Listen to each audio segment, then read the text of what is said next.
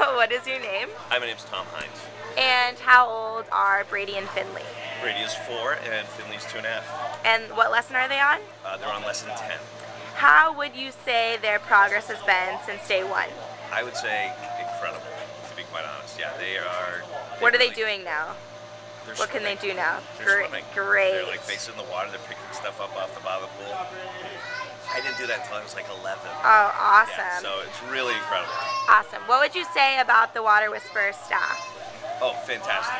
Great. I've actually no names now. I know Marissa and Bree and Chris. We love to hear that. And the kids just love you guys. My daughter actually just got stepped on by her dog, and I couldn't get her bathing suit on for some reason because my wife just bought a new one and she insists it fits.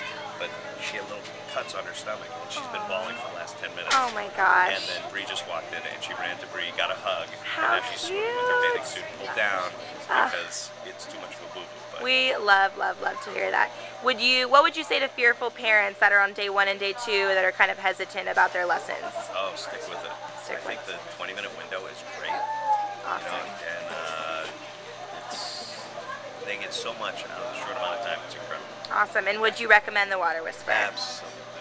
Great. Thank you so much. You're welcome.